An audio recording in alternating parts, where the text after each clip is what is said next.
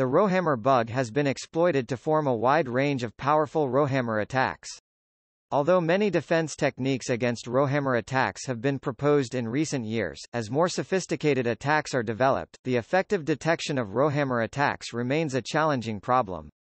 In this study, we propose a novel approach for Rowhammer attack detection named radar, which stands for Rowhammer attack detection via a radio.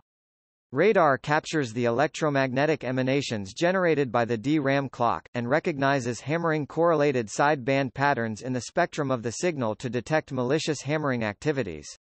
As hammering correlated sideband patterns are inevitable physical side effects of hammering the DRAM, they can help expose any potential Rowhammer attacks.